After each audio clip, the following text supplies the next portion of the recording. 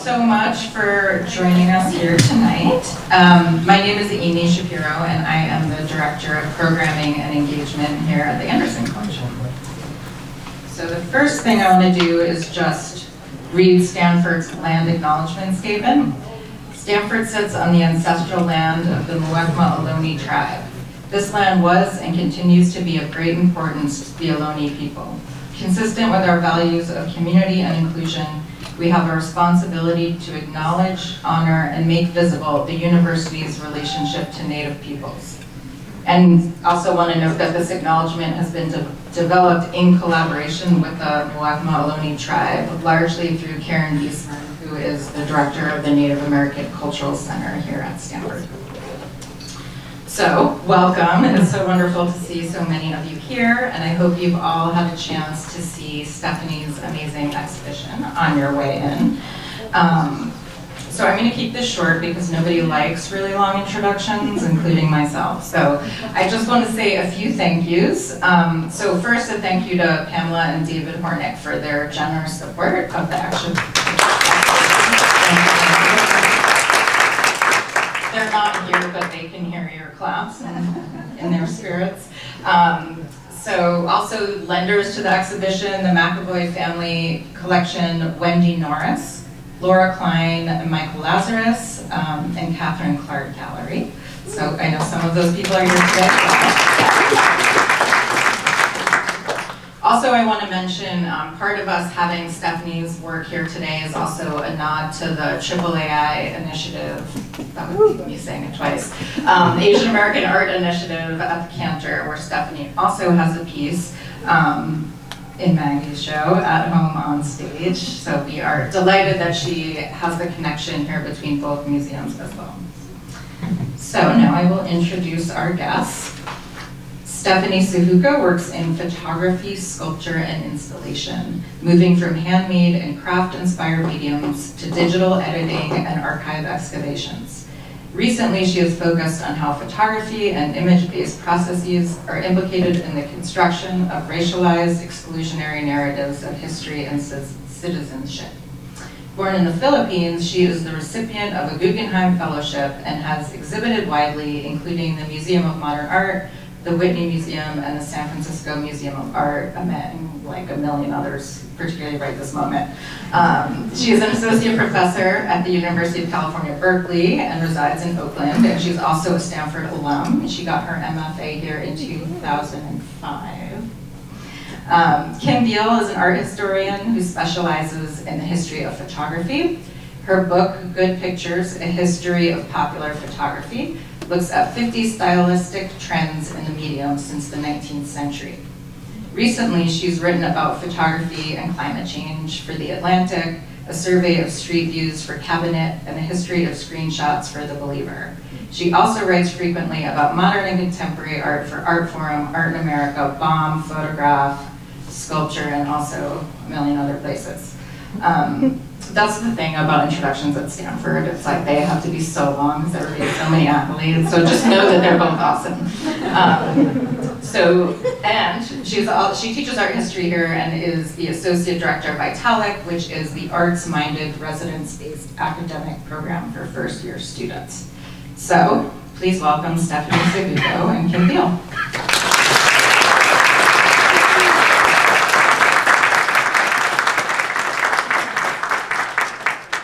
All right, this is lovely. Thank you for coming out. Oh, did it just shut up? Let's see if this one works. Hello? Oh no. Let me help you with it. I can also project, but let's stay away from that.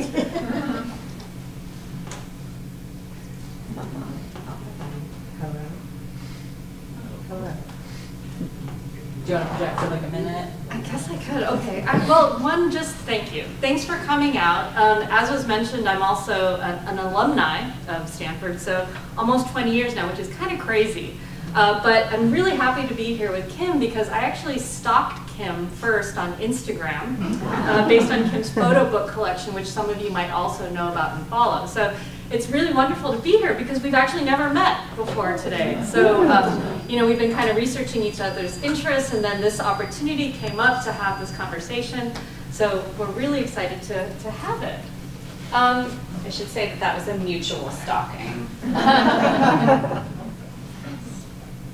this works. That's great. Hello. So what's this one? Sorry for the interruption. Great. Thank you. All right. So the way we're going to set up this time period here, I think 45 minutes of discussion and presentation. The images I put together actually are of the works in the exhibition. Is this echoing or is it just me? Just me. Okay. So, and then I also put together background images because in a way, you know, when you look at a final artwork, sometimes it's difficult to see, you know, what either the inspirations were, the research methods behind it. And between the works, we're going to pause, and then Kim's also going to interject questions in relationship to it. So we're going to have a conversational dialogue, which for me is a real treat, because as a professor at UC Berkeley, I'm used to just droning on for an hour or so. And so a discussion period is actually really wonderful. But I just want to start, I'll give a brief background about the type of work I make. And I like to say that my work recycles, copies, resuscitates, warps, reframes, makes do, rips off, plunders, and hinges on existing forms and historical aesthetics, because the past is still unfinished business. And prior to, say, my work in photography, I was more well known for working on large-scale installations. So sometimes these projects, they involved hundreds, even thousands of objects, commissioned by institutions and museums, and often working with participants to produce and even distribute these things. But the switch to photography, actually, I still see it as rooted in sculpture. This is a kind of diagram of what types of forms my work takes. I am a sculpture professor, and a lot of my work involves making things. And then photography came out actually because I realized I needed a way to kind of capture the forms I was making with a different type of framing and medium. So I like to also share this image. This is not my work, but it's a stock photo of a kind of studio setup. And this is a very kind of typical idea of, you know, a backdrop, a set of lights, and then all of the kind of things that surround the making of a studio photo. And what I like about this particular image is that all the things on the periphery have kind of migrated to the middle. And that's really what I'm interested in, is how a photograph or images are constructed, the way that they're positioned to say or not say certain things, especially when it comes to issues of, say, racial representation or historical narrative. So we thought we should start by explaining why I, as a historian of photography, am here talking to you who don't identify as a photographer, but as somebody who works with photography as a medium. And I wonder if you could just tell me, I know you've described a little bit about this, but what is it about a self-definition as an artist that helps you make work? Why is it important to think about what you call yourself as an artist? Well, I think because the history of art, an art school, is so divided, you know. So I went to a sculpture program. If I were to start working in photography, that's a whole set of skills, histories, and very, very specific techniques that usually you just can't walk into. And so I'm very mindful, actually, that, you know, I learned the sort of craft of photography pretty much on my own. And it was because I was starting to create works that really lent themselves to image making. But I guess this is a good place to start, maybe, because it also has references to historical ethnographic photographs. So as was mentioned, you know, my family comes from the Philippines. I was born in the Philippines. And a lot of the images that I've had a chance to view, especially taken through a kind of American or Spanish colonial lens, were ethnographic images of Filipinos. And the folks were posed. They were also, you know, kind of showed as a kind of definitive type of people. But when I was making this particular work, this is from a series called Cargo Cults, and they're studio portraits using mass manufactured goods, purchased from and returned to The Gap, Banana Republic, Forever 21, Charlotte Russe, H&M, American Apparel, Urban Outfitters, Target, Radio Shack, and others. And so, this was done in 2013, I guess 10 years ago now, which, feels like a long time, but when I was making the work, it was so much about these objects and styling myself and creating this kind of fictional ethnographic type. But then in order to capture that, a photograph had to have been made. So this was really the bridge. This is actually the first photo series I ever worked on. And so when you're making this work, you described being kind of self-taught in photography. Were you reading books or looking online? And what kinds of instructional materials were you discovering? And when did you start recognizing that the instructional materials were themselves biased? Yeah, so you'll notice like on this, it's kind of, for me, a generic type of ethnographic image. There's nothing authentic about these. They're sort of amalgamations. They're creative fictions based on, lots of images that are in circulation. On the sides of each image, too, there's usually a kind of grayscale, like a color bar that's affixed onto it. And what I was noticing when I was looking, especially at historical photo images, that there's this kind of calibration chart that a historical image is photographed with. And that's to kind of make sure that when that image is reproduced, that it is reproduced correctly. And so I started incorporating them in these photographs because I felt it was this sort of, I don't know, it was a grid, it was a regimented sort of like standard that these images were being held against. But the images are also kind of funny, weirdly enough. I mean, there's a certain humor in it, despite the fact that I think it's a critique on ethnographic photography. Like, I can dissect, you can see price tags still attached to the clothing labels. In the middle, that's like a Gap, label, because in order for me to buy and return the objects after the photo shoots, I couldn't remove the sales tags. So, on the top of my head is a cheerleading pom-pom, and there's like a sock from Target around my my arm, and everything is really, there's nothing exotic about where these things came from, but to style it in that way, I was looking basically at just the massive field of ethnographic photography. And where were you seeing those images? Everywhere. I mean, that's the thing, right? It's like they circulate online, they circulate in history books. There's this kind of look about them. And when you went to those images, were you looking for something in particular?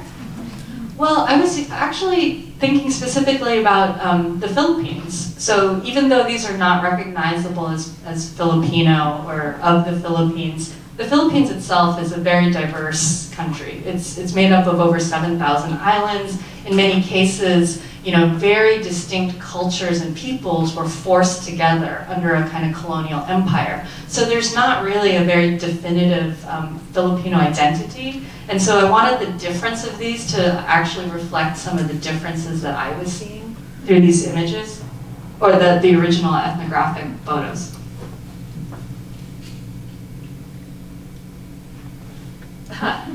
Okay, so, and like if we skip forward here, who's familiar with this image? Anyone here? Yeah, it's an early color calibration chart. So, it's a real object. Like this image circulates, it's created by Adobe Systems. It was, I think, started in the 90s, early 90s. And you can see this sort of Carmen Miranda-like figure with lots of colorful fruits and things to kind of compare, the range of colors that you're supposed to use. On top of her head, you can even see it spells Adobe, out in blocks. And I used to work as a graphics and exhibition designer at a museum, and part of my job was to color correct images. And this is the image that they gave me to correct against. Interesting, right? I mean, there's so much packed into this image. It's pulling from, a kind of pantomiming of an ethnic fiction. It also, yeah, there's a lot going on. Tim, what do you think? Can you say a little bit about what color correction is? We were talking earlier about how analog processes are kind of unfamiliar to people today. So what does it take to make a print that looks like what you think it's going to look like? Well, I mean, it makes sense, right, that because of the different ways of color reproduction that we have different digital screens, we have different ways of printing, photographs or even cheap laser jet prints, all these different methods. The color calibration charts really came up as a way to try to standardize and match against, a quote-unquote true color. When I think about that system, though, it's deeply embedded in how the formation of photography and film was a highly racialized science. I mean, the early film photography was not made, it was optimized for white skin. And everything else would kind of fall into a more difficult area to register. So, if you think about how that's affected the way that we see images, it's almost unquantifiable, actually. It's difficult to describe how that affects what we see. And then I love these calibration charts, because they also show a kind of normative, kind of thing about what's correct, right? So not only the colors, but everything from, like, say, a heterosexual union to issues of affluence and class. I'm just going to scroll through them because they're just great. And then I love how random they are too, right? So, I mean, there's nothing, horrible about them. They really are trying to show, different colors of skin, but it's very random. It's just kind of all thrown together into these very odd kind of collages of corrections. And of course, there are pictures that people think of something that's valuable to be pictured. It's like a vacation photo. They're baby photos. These are possibly product shots for a grocery store.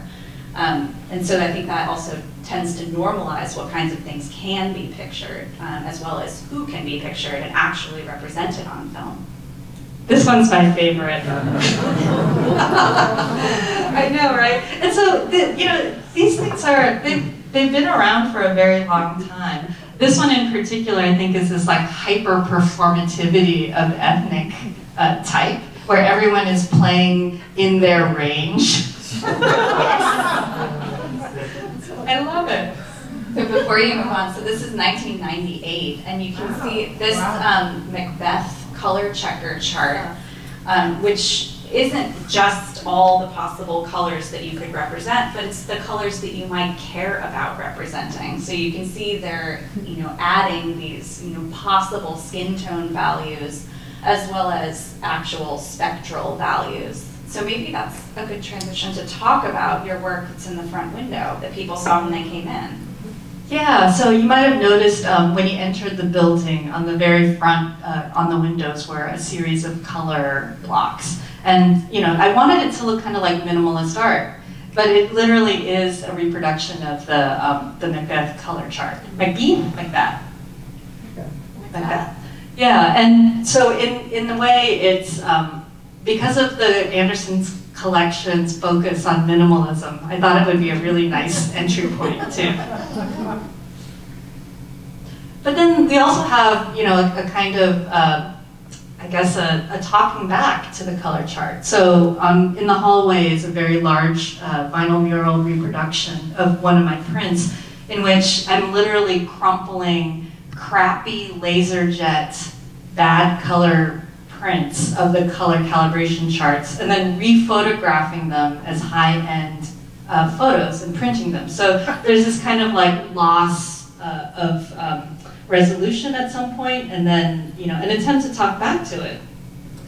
Yeah, and I see this happens many times in your work in different ways. If you go to the canter, you'll also see another crumpled work, which is a way, I've heard you describe it as kind of a way of protecting the subjects from view, and also like challenging that photograph. Could you tell us a little bit more about it?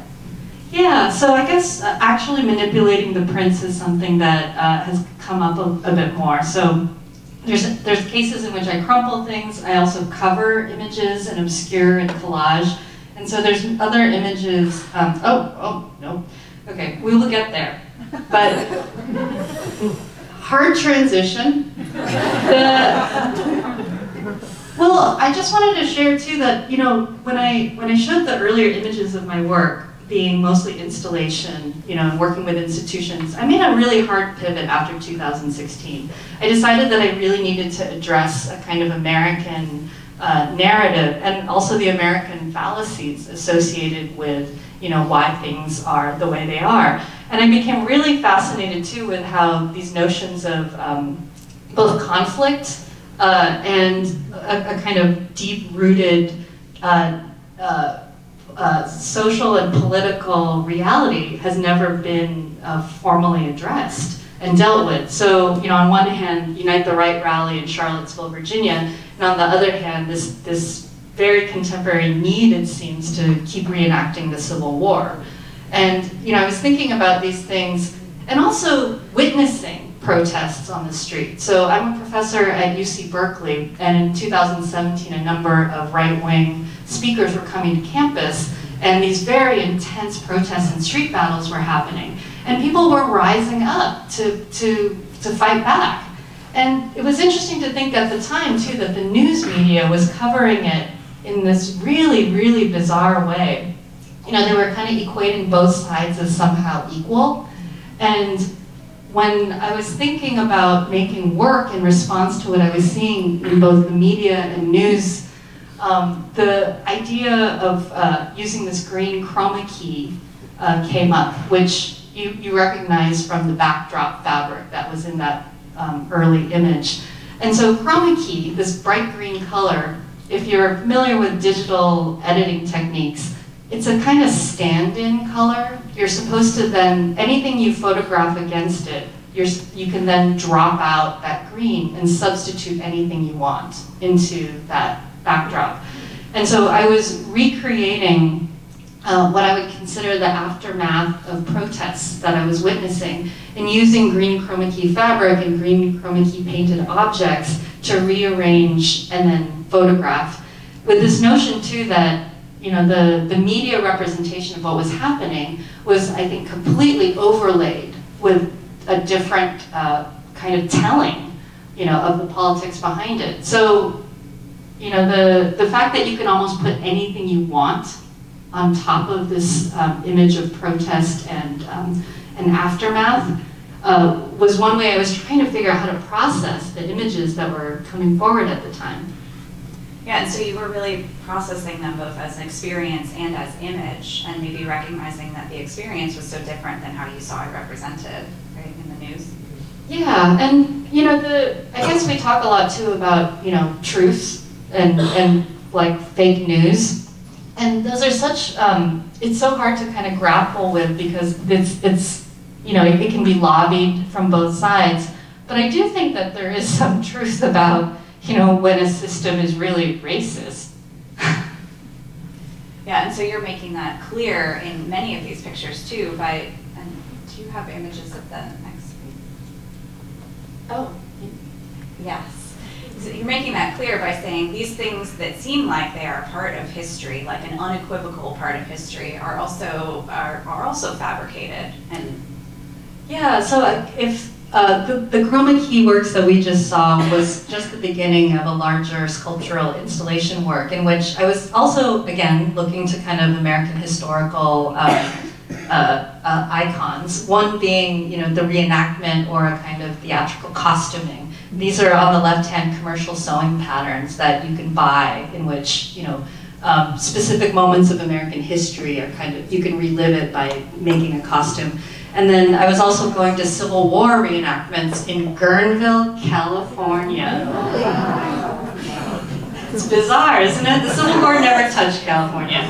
And yet, it's a very popular thing every year. And there was an interesting photos booth actually there where, you know, a tintype photographer was taking photographs of participants, you know, from both sides, you know, playing, you know, their roles in it.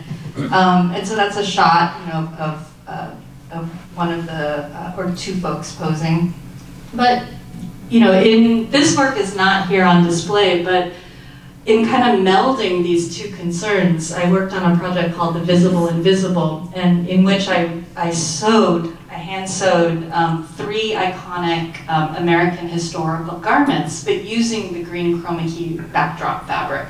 So it was literally a way to kind of bring that material forward, and also kind of show, I think, this sort of like really embedded kind of manipulable narrative of American history. So if you think about the 3 garments, you know, the Plymouth Pilgrim, the antebellum South, which is in the very front, the most opulent kind of, you know, garment, and then the colonial revolution on the right, those are very important, you know, symbols to American history. This notion of you know, kind of like progress or, you know, a sort of fanciful opulence. And they're also just deliberately chosen moments in American history, which leave out many things. I mean, including the destruction that you see in the background. Yeah, exactly. So, you know, the 3 garments sit together with a textile printed with one of the chroma key backdrops. And the other thing I wanted to point out too is, like, I spent a whole year making these because I'm an immigrant to the United States, and what I really wanted to do with this work is I wanted to have a very kind of physical grappling with these historical garments. So to make them from scratch and to make them myself is also to kind of implicate myself maybe in both the ownership of American history, but also maybe the recrafting of what it can be. Can we talk a little bit about your handmade processes? And it's something that we don't often think of with photographs, especially now we see them on screens so often. But you are involved physically in a lot of your work. So what do you learn from making things with your hands? Oh, that's a good question. I think it's, yeah, maybe it is about the total fabrication, right? So it's like, if we can also, if it's a given that photography is itself a kind of fabrication, right? Like we're posing things, we're choosing what to crop in, what to crop out, what's important, what's not, that, you know, to then go even deeper and handcraft the objects that will be in that image is definitely, you know, this questioning of like, well, you know, how much can we be responsible for, and then maybe even expose. And I start to see some of that in your pile-ups also, which we will get to later, but there's a lot of attention to like physicality and to challenging what we think of as real in the photograph, or what might be a representation of a representation. Yeah, and that's where also this, I think the flowers also are an interesting thing, because, you know, flowers are a typical kind of still life genre, both in painting and photography. And so at a certain point I was turning my attention to painting flowers. So this is spray painted tulips with like a hot fluorescent orange spray paint and then rephotographed. And it's actually kind of obvious, like I was thinking about Trump. You know, they're white lilies sprayed orange. But they're beautiful. And so I wanted to play with that too, because it's, you know, for folks that don't necessarily see that, you know, on the surface, I did want that kind of slippage, you know, like maybe you don't know what's happening, but that hopefully you can pick apart, you know, the halo of the spray paint. And we should point out that these images are absolutely incredible in person. Just on the other side of the wall, they have amazing detail. You're a craftsperson in so many ways. Like, this is an incredibly technically beautiful work, which makes it even more like challenging, right? When we recognize that it's a symbol of Trump. So you get drawn into the beauty, and then you question, you're being seduced by it. Yeah, and I mean, even with this one too. So the titles are kind of important, right? So this is Whiteout. Krylon Color Master Gloss White on White Oriental Lilies. So it's like white on white. And this is Blackout. Krylon Color Master Gloss Black on White Oriental Lilies, sprayed gloss white. So there's a lot of, yeah, if you go up and look closely at the photographs in real life, they're actually kind of grotesque looking. Can you go back to the previous image so we can talk about the background? For folks who don't recognize what that background represents? What is it? Yeah, so this kind of gray and white color or checkerboard pattern, for those that are familiar with digital editing techniques, it's the kind of very, very back layer that you're not supposed to see. I call it the Photoshop transparency layer. It's meant to show you that there's nothing left, like there's nothing behind that layer. And yet, interestingly, just like the chroma key green, it's so visible, right? So it's this notion like, don't look at it, you know, but there it is. And so it pops up a lot, actually, in different installations. And in this case, I digitally printed it on a sheer piece of fabric and then hung the fabric behind. So you can see that it's not a perfect grid, that it sort of has a materiality to it as well. And this is one of those things I think that, you know, identifying first as a sculptor and coming to photography, you see how weird these things are that are supposed to be natural, just like what color we think is natural. These tools within photography are also designed. Yeah, and then also thinking too about if everything was so polarized in the previous images, these are now neutral orchids. So these are living orchids that were sprayed with neutral gray primer paint. And so you sort of spray this color onto something in order to remove all the color, and then you're supposed to add color on top of it afterwards. But by literally removing all the color of the orchids, I was also thinking too, again, back to this notion of a kind of like exotic or ethnicized other. You know, that orchids are sort of these stand-ins for this very, like a high-end designer object. They're also seen as kind of being very orientalized. And so what would it mean to kind of like try to deny that in some way? And invariably what happens though is you kill the plant. So, you know, this is, it took them a while to die, but you know, they were spray painted and then photographed on a neutral gray backdrop. Do you have any feelings about killing the plants? I know you also work with plants. You use natural dyes and you do a lot of gardening. Like, what is your relationship with some of the materials? Yeah, you know, I didn't struggle that much. And I think it's because you know, again, we accidentally kill plants all the time. I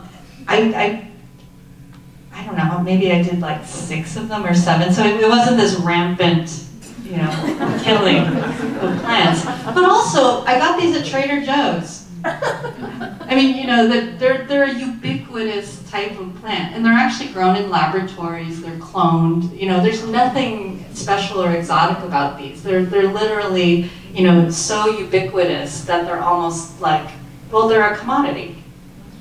So let's maybe think about other objects that you have in your studio, because so many of these projects involve many, many things that sometimes then recur. So what's the process of having all these things around you, and how does that work creatively? Well, they wind up, you mean like for the photo shoots, I guess? Or yeah, what do you save after a photo shoot? Oh, not much. Really? Well, the good news, that's the other great thing about photography. You could get rid of the stuff. And so as a sculptor, I mean, imagine those installations, right? That's crazy. And so thankfully, you know, to be able to create these setups, freeze a moment, you know, have the objects there in the way that I want to present it, and then not have to commit to their storage is amazing. Yeah. Photography is great. But yeah, I guess back to this this work, which is in the hallway at the end. It's kind of involved, or it's attached to research processes that I did in different archives. And I'll just roll into this one. This is called Block Out the Sun. It's a video, and you can preview it in the hallway after the talk. But it's 40 individual images with an audio track. And what you see, well, actually, I'll start first of where it originated. So it turns out that the St. Louis World's Fair in 1904 was one of the first places in which the American public was able to actually look at Filipinos. This was the time during American colonialism in the Philippines, and so during the fair, which was this beautiful, opulent, kind of gathering and a real way to kind of showcase American progress. They also created human zoos. And so human zoos were a kind of ethnographic presentation.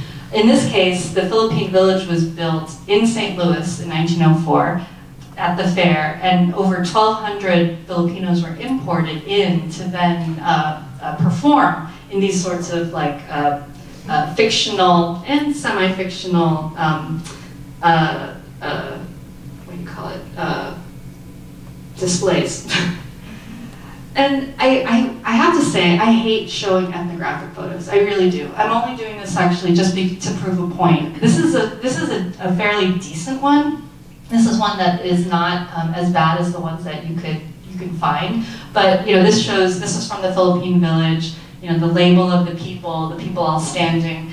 And I became interested in seeing these because of how ubiquitous they were. Like they're part of the historical record. In many cases, they're also open source in the sense that they're copyright free because of the time period under which has elapsed between when the original photo was taken and now. And you can download them at different resolutions, and they're part of the kind of the public domain at this point. But they're also, because of that, they're ripe for commodification.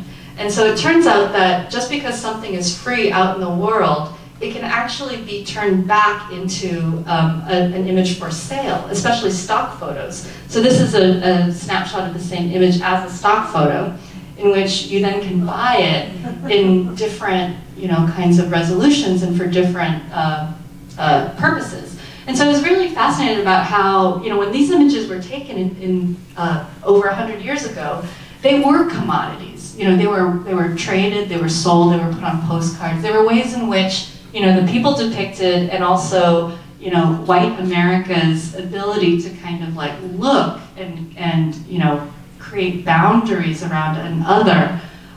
It trafficked in these ideas, and so we're still not removed from them, because I can actually argue that I think these are still being trafficked, but just in a kind of parallel and different way.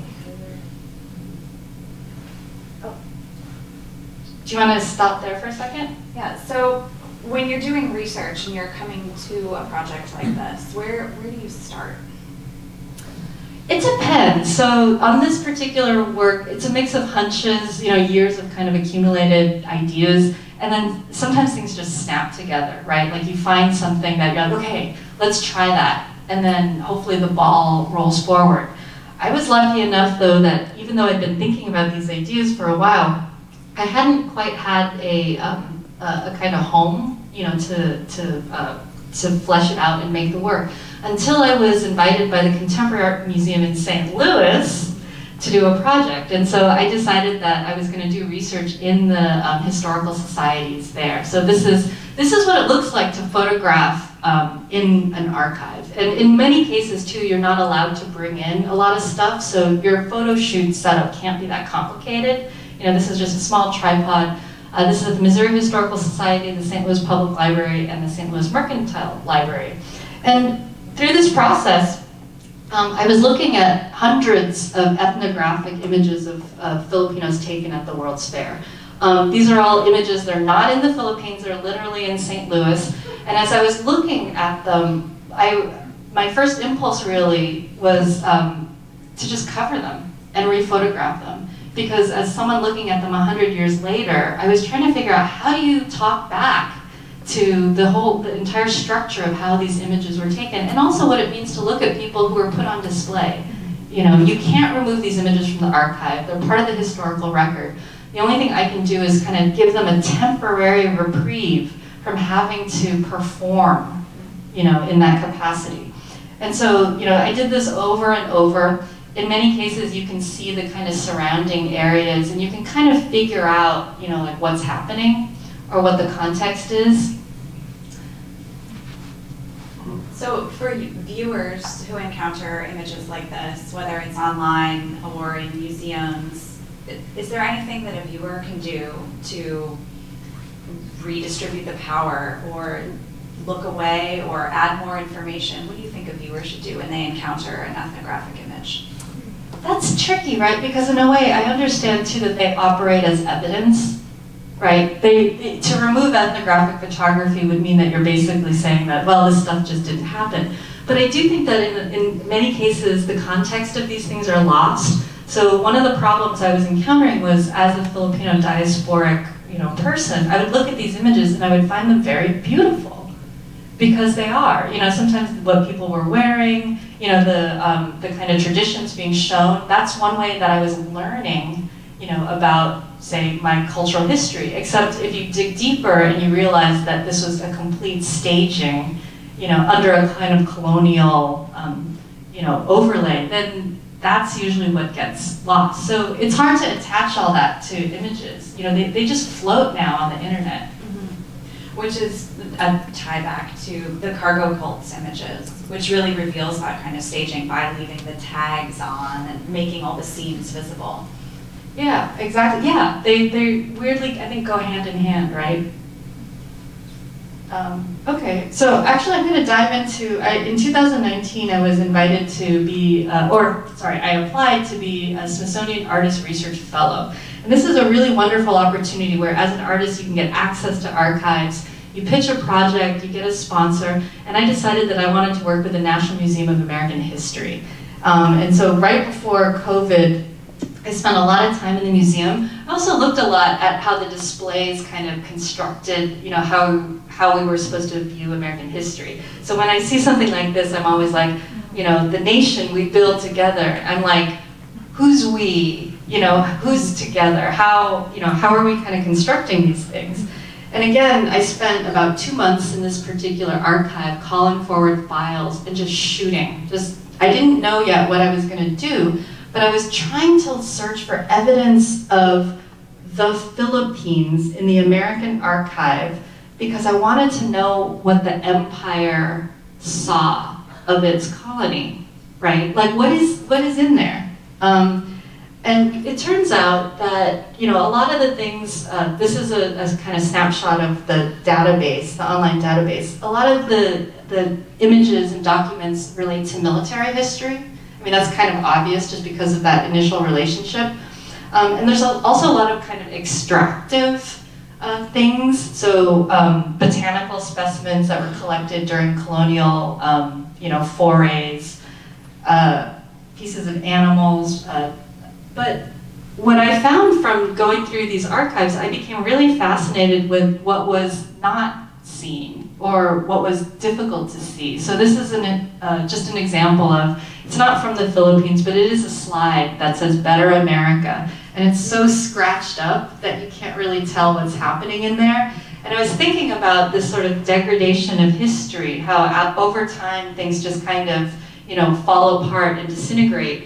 And thinking about that loss, but also thinking about the possibility, right? So what happens when we can't see clearly in the archive? Can we maybe add something to it?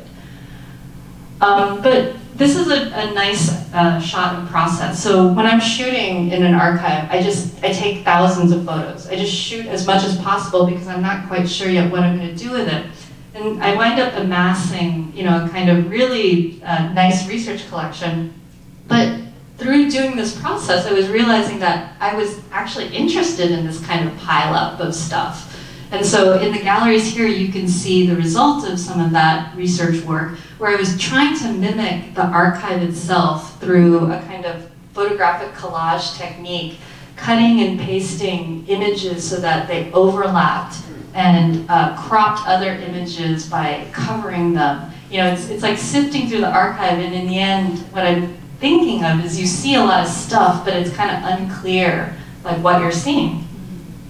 Yeah, we're so used to photographs promising evidence and telling us that they know that it was made in a certain place, and it's definitely a thing that existed, but sometimes without text, we don't know what those things are. And so I've heard you describe this project and others as sometimes searching for absences or mistakes in the archive.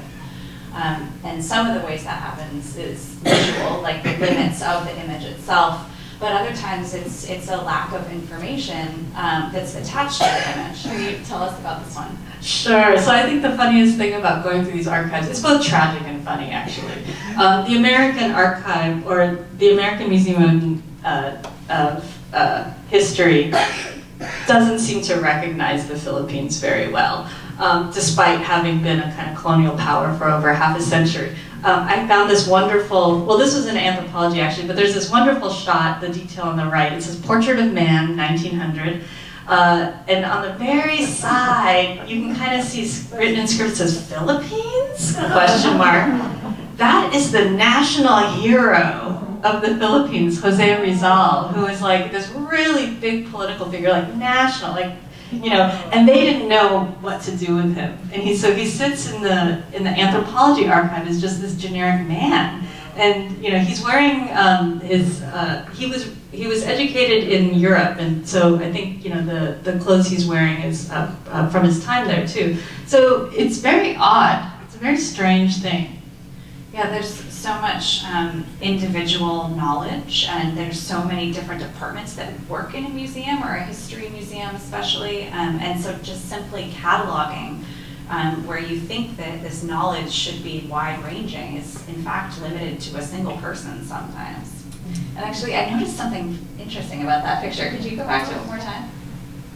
It kind of looks to me like he's cut out of his background too, and that's like a neutral transparency background, which would have been made by hand in the early 20th century. Because you can see that there's something in the background that does not extend beyond him. So they've put him on one of your transparency grids. He's been vignetted. Yeah, exactly. And and resolution is interesting too. So when we think about like low resolution image or high resolution images, low resolution images are sort of seen as being like not good enough. But when you work in an archive, that's a lot of what you get. You get a lot of things that are like bad reproductions or crappy photocopies of an original.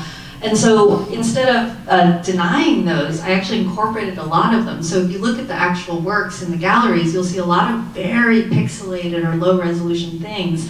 In particular, you know, the image on the right, I was fascinated by because, so it's a digital image of a photograph of a microfilm of a analog photo stereo card.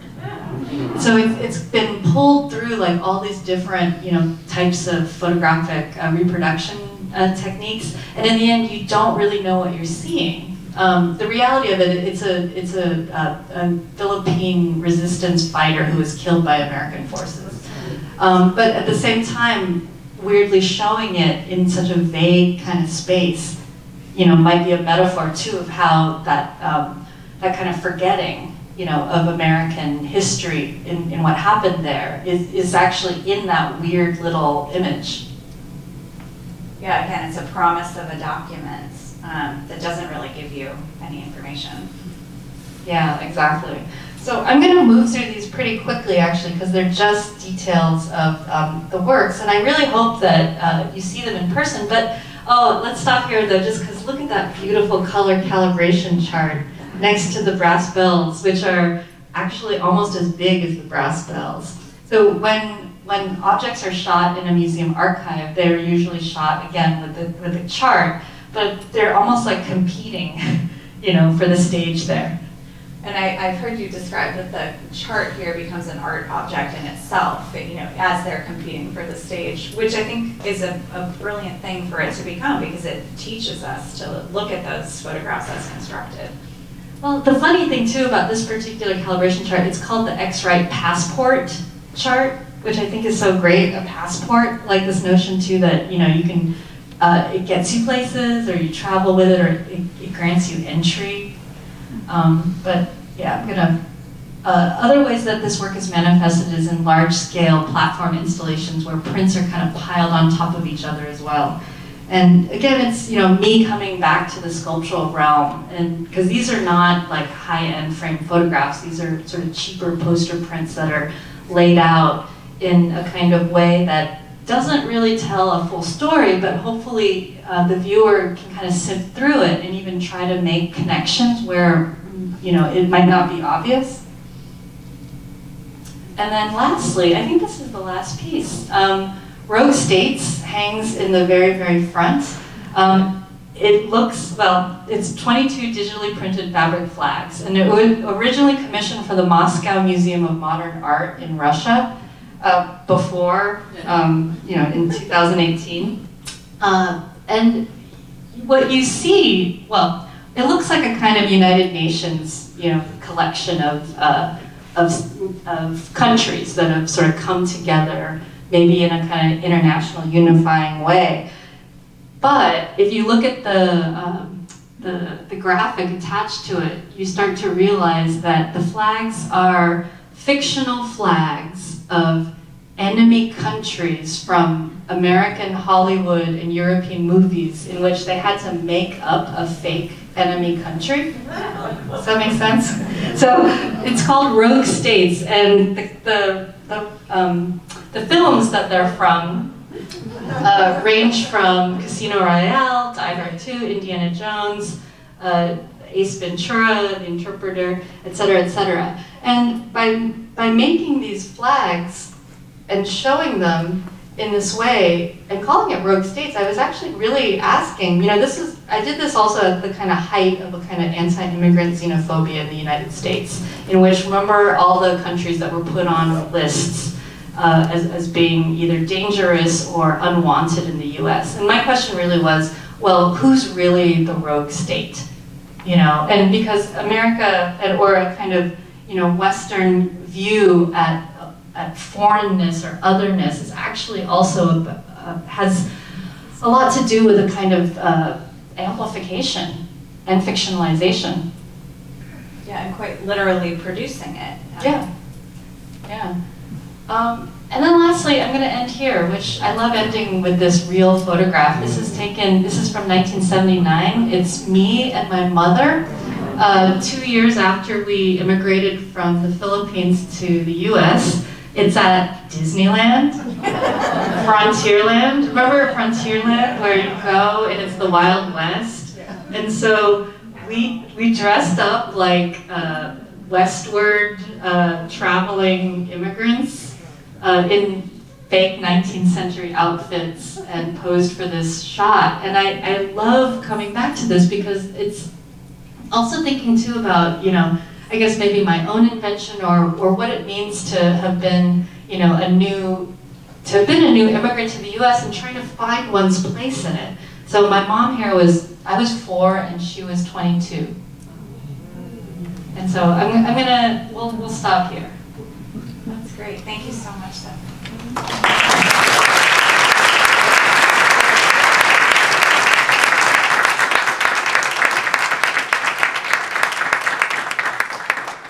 So we can take some questions from the audience. We have about 10 minutes.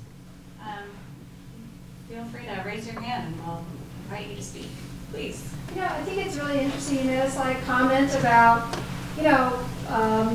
the reenactments of Civil War in California and how I think you were implying that was sort of absurd because California wasn't involved in the Civil War. But actually California was involved in the Civil War. 500 soldiers approximately died. The South and the North both wanted California. And Alcatraz was actually, prior to becoming a federal prison, a place where captured Confederate soldiers were housed. And there's actually lots, California was involved in the Civil War. So my question is, which I actually didn't know, and I grew up in the South, and I didn't know that until about 5 years ago. So does it change the meaning of reenactors, California reenactors of the Civil War? What are they reenacting? Do they know the truth? And how does it change how we view them reenacting the Civil War? Great points. Thank you. No, actually, I really appreciate hearing that because I was told when I was even there by the folks participating, they were like, "Oh yeah, no, we know." See? They don't know. Yeah. No, and so, but you're right. Every state was wrapped up in the Civil War. I do think though that Californians in particular, or states that weren't kind of explicitly having battles there have a tendency to try to remove themselves from being implicated. And I think that's the problem, actually. Yeah, so the things they were the battles they were reenacting though were the primary ones. So they you know, it was like displacing Gettysburg into Burnsville. Thank you for sharing that. I guess my only thought is I wouldn't want to be a history professor right now. The idea of what history is, or how we look back, and at the same time not really thinking about history from now versus thinking about it 40 years ago, say.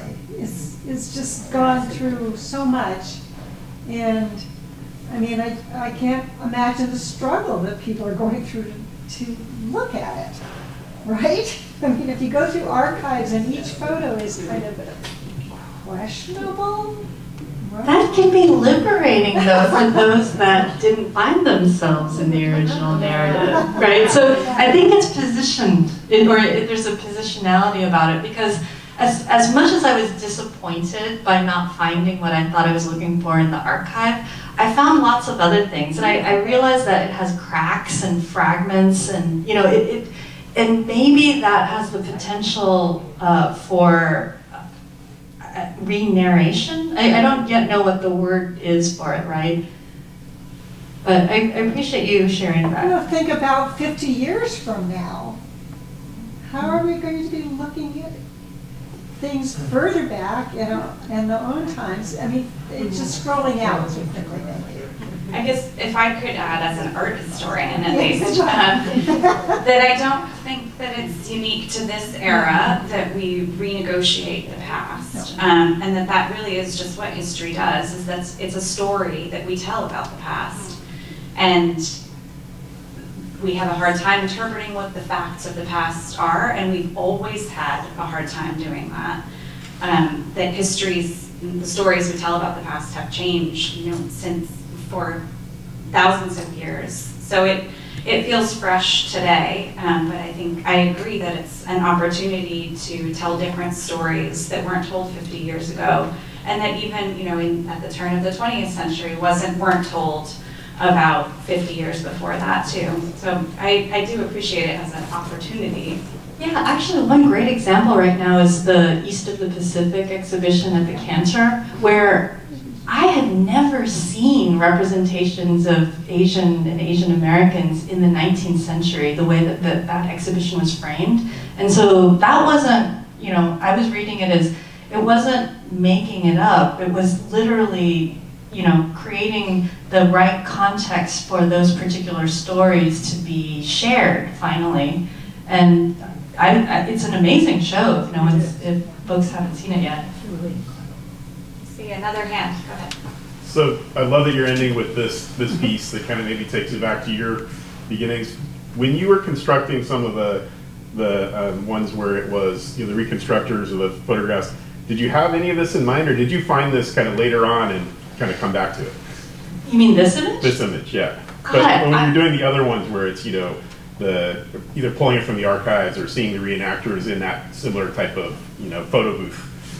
Well, I always had this photo because it was, you know, we took it so long ago and it was just part of the family record. And then when I finally looked at it again, I was like, oh my God. You know, it was like, holy, that's like everything. That's bizarre, right? Like total construction of an American identity from day 4, right? And the kind of the wishfulness of this image too. Like I found it really hopeful. Like, you know, I'm kind of angry looking in here, you know, but my mom is like, she wants to sit us as Americans in this like very historical way. I mean, I don't think she was thinking too hard about it, but you know, it's to me it's come to symbolize a lot. Anybody else? Where will your investigation of the archive go next?